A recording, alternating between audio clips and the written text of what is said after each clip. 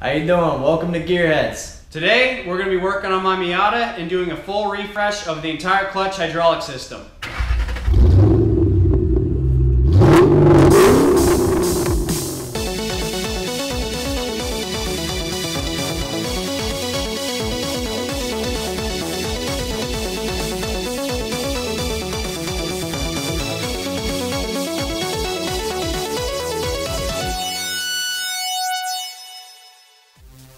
So today we're going to be putting a new master cylinder, a new slave cylinder, and we're going to be doing a new stainless steel braided line in the clutch. And this is Tim. He's awesome. He's going to be here helping me out, filming and helping lend a hand once in a while. So thank you, buddy. As far as reasons you might want to do this job, there's a few of them. If you're having a leak in your system, you might be experiencing just an inconsistent clutch pedal where sometimes it grabs in different spots. A common one is you wake up in the morning after the car sat all night, or maybe you parked it for a day or two, and you push your clutch down to go to put the car in gear, and it just doesn't want to go in gear. And to fix that, you might be pumping your clutch pedal up a bit. Well, the whole reason you're doing that in the first place is because you're losing pressure in the clutch hydraulic system. So if that's any problem you're having, it's usually better just to replace the master and slave cylinder together. It's not a difficult job, and it's not very expensive either. I think this cost me about $40 on Amazon and parts, which is very reasonable. And then you're gonna want to do new fluid as well, so add $5 for a bottle of brake fluid on there as well. If you're interested in making a small upgrade while you do this job, one thing to note is I'm gonna be installing the stainless steel braided clutch line at the same time as well. It gives you a little bit stiffer of a pedal feel, which is kind of nice, and a little bit more consistency in your clutch pedal. Other than that, it's not really that big of a deal, so it's kind of optional. You don't have to do it if you don't want to. But anyways, let's get started. Let's do it. When you're placing anything in the clutch hydraulic system, like your master or slave cylinder, the first thing you're gonna wanna do is get the fluid out. So let me show you where the master cylinder is here. So it's down here on the driver's side of the engine bay, next to your brake master cylinder where your brake fluid is. And if you pop this cap off, you can see the fluid down there. Now, if you have a turkey baster or maybe like a wide syringe or something like that, you can siphon all that fluid out and put it into a container. But I forgot to bring a turkey baster with me, so what we're gonna do instead is just open the bleeder valve on the slave cylinder and let all the fluid drain through that way. To get to your slave cylinder, go ahead and jack the passenger side of your car up and put a jack stand underneath it.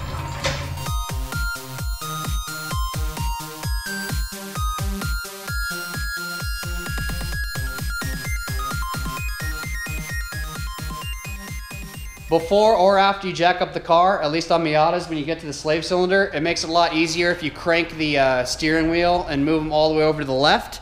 And the reason for that is because it gives you access down here to the slave cylinder over there.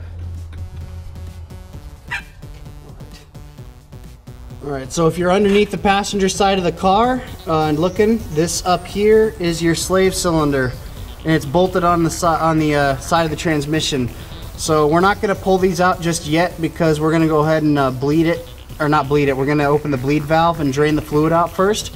And we're going to be taking out that other clutch line that we don't want anymore. But when we do get to it, it's a 12mm bolt here and a 12mm bolt right on top of it. It's a lot easier though, if you go through the hole you made for yourself here in the wheel well, to go ahead and access the bleeder and pull that line out. So let's do that. All right, first thing you're gonna wanna do is reach your hand in here through the tire wheel well, pull off that little rubber boot on top of the bleeder. I'm just gonna go ahead and take the line off here, but you're gonna wanna have a number 8 for this bleeder when you bleed the system later. So let me break this loose. There we go.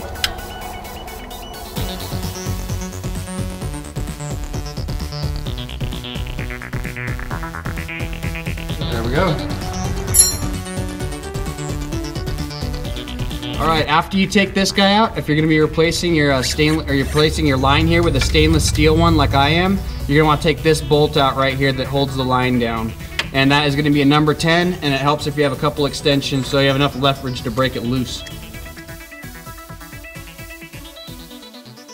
Cool, next, go ahead and we'll just take the slave cylinder out, and you can sort of see right here, there is a 12mm And you can reach that one from the top here pretty easily. And then there is a 12 mil right below on the other side of the slave cylinder as well. And you might want to get that from the bottom. Now that you have your 12 millimeter, go ahead and stick that in here and break that top one loose.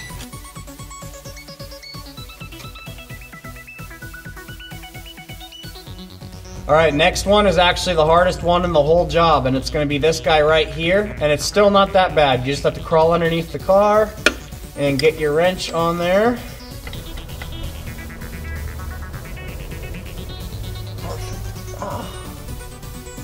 Man, it is filthy under here. It needs to be cleaned.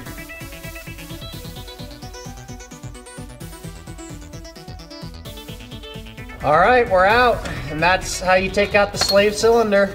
All right, if all you're doing is swapping your slave and master cylinders, you can go ahead and skip this step, but if you're not, you're gonna need a number 10 to start taking the top of your old line out. And we already got the bottom off at the slave cylinder, and there's a couple spots on the way down that it mounts up, but this should be almost it. So you get your number 10 here and just loosen this guy.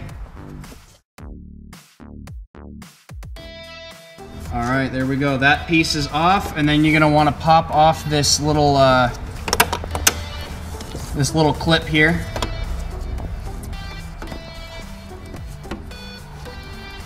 You can shove a screwdriver through there, or you can just use a small little wrench like I'm using.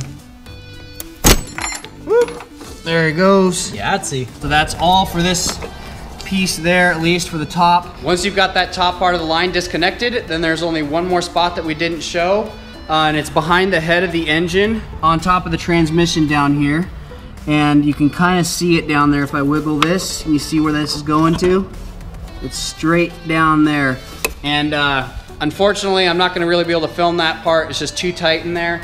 But it's the exact same process as that top mount right here was. So it's gonna be just the same size wrench as this one was to get off, and then it's gonna have a clip on it, and then you should be able to pull that line free, and there will be a mount there. Don't worry about it. It's not worth trying to take it out for right now. You can delete it later if you need to do your starter or something, because it uses a shared bolt with the starter. So anyways, I'm gonna go ahead and get that taken out, and then we can move on to putting the new one in. Once you reach back in there and you unscrew this guy from behind the head, if you already took that bottom piece out from above the slave cylinder like I showed you, this will just fall right out. And now the top part, which is the rubber part of the line in here, is only being held in with the clamp that is the exact same type that you found right here. So I'm gonna go ahead and stick a pry bar down there and pop it off, and that thing will come right out. Now that the old line is out, I got my new stainless steel line ready to go in, and you're gonna just bring it back over the side here and just point this end that goes to the slave cylinder just down, and just push it down into that general area. You can see this is much easier to deal with than the factory one was. So then just bring it back up here and bolt this in. And once you have it slid through as well, go ahead and slide that clip through that the factory one had in there.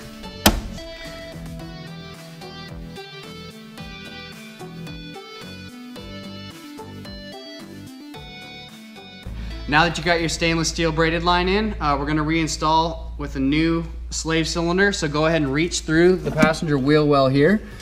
And on the tip of the slave cylinder, that metal piece goes through the clutch fork. So look for that and make sure you slide it through. There we go. I got it lined up, and then I can get one bolt started. I had one bolt slid into it to start with, just so that it wouldn't fall on me. There we go. And I'm gonna go ahead and just bolt that in with my number 12 extension here. All right, once you have that top bolt started in, it's probably easier to go ahead and roll under the car and get the other one in by hand. So go ahead and make sure you have your number 12 wrench handy and do that.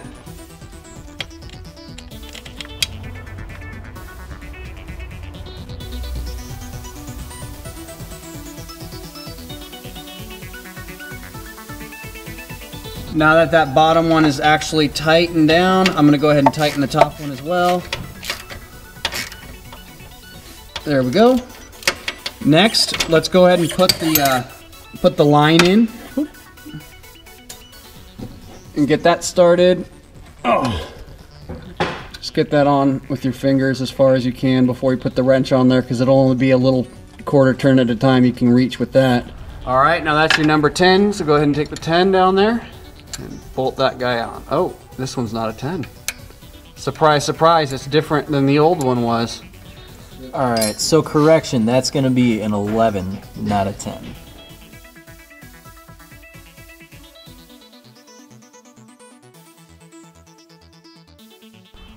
All right, so we got the slave cylinder installed and we got the stainless steel line put in. Now we're gonna go ahead and do the master cylinder, which is the last thing, and it's a very easy job as well. So you're just gonna need a number 12, and for me at least, it's easiest with a short, like 3-inch extension like this and a long socket. And then just reach down in here and crack them loose. There we go.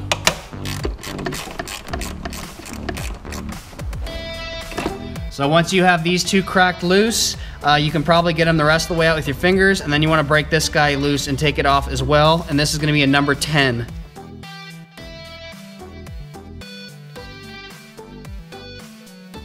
So that's off. Let's go ahead and take out these guys the rest of the way. There she is, out, done. Reinstallation is the same as removal, so let's just go ahead and put this down, slide the clutch master cylinder on. Let's get those nuts started back on there.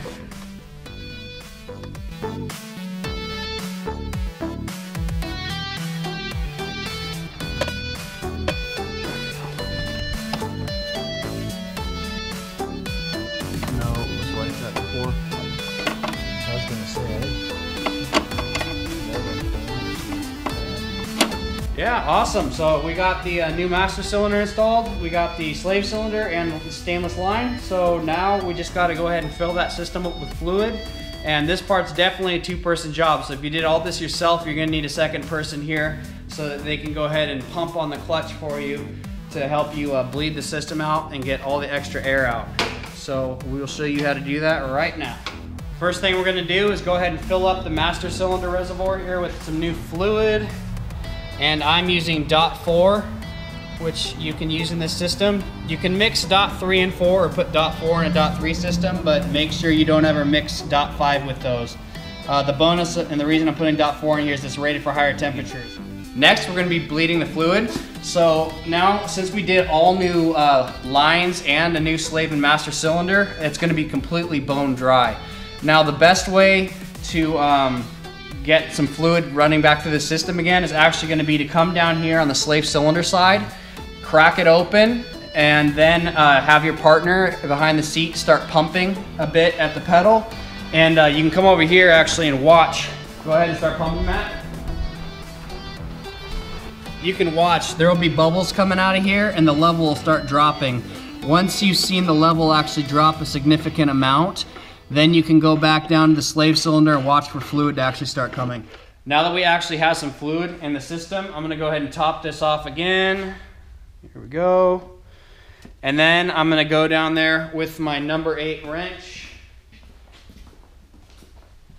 And I'm going to shut the bleeder valve once the fluid actually starts coming out. Here, go ahead and pump a bit, Matt.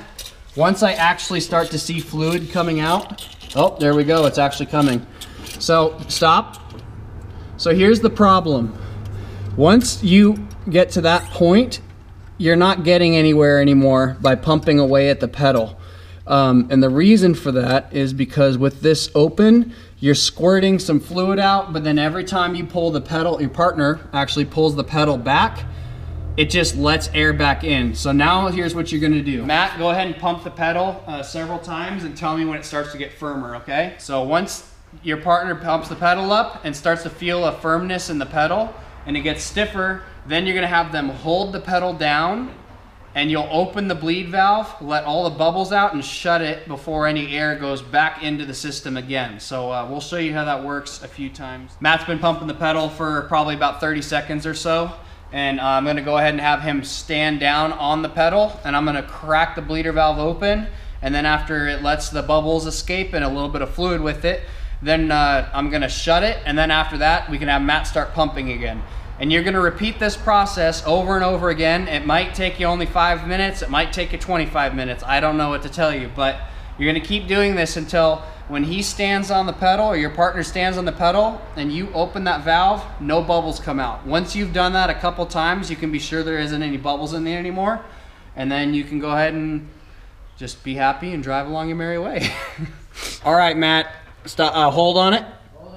All right, so when you open the valve, you're gonna see it's really bubbly. It's almost foamy the first couple times you do this, and take it out. See how wet it is? Or not wet, see how white it is? All right, keep pumping. But this is good though. That means that we're actually finally starting to build pressure, and we're getting down to where we're just getting the rest of the bubbles out. So our lines should be pretty good now. We're almost done. You just tell me now when it's getting firmer. All right, hold.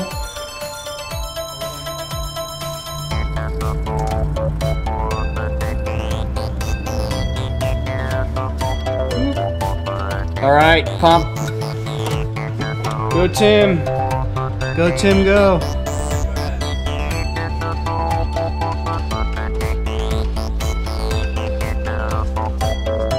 There we go. Shut it. That fluid looks good. I think we're good to go, guys. Now just pump it back up and it should stiffen the pedal up. Make sure you come back around to your master cylinder here and check the level. And we're right at about max right now, which is perfect. So awesome. Thank you, both of you. That worked really hard.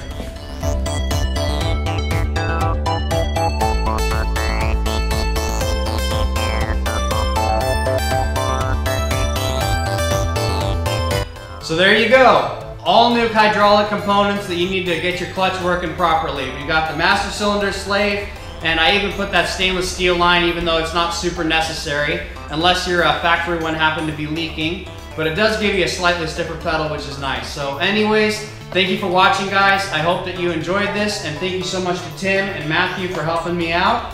And stick with us and watch for the next one. All right, guys, don't forget to like, comment, subscribe, and remember, Keep wrenching!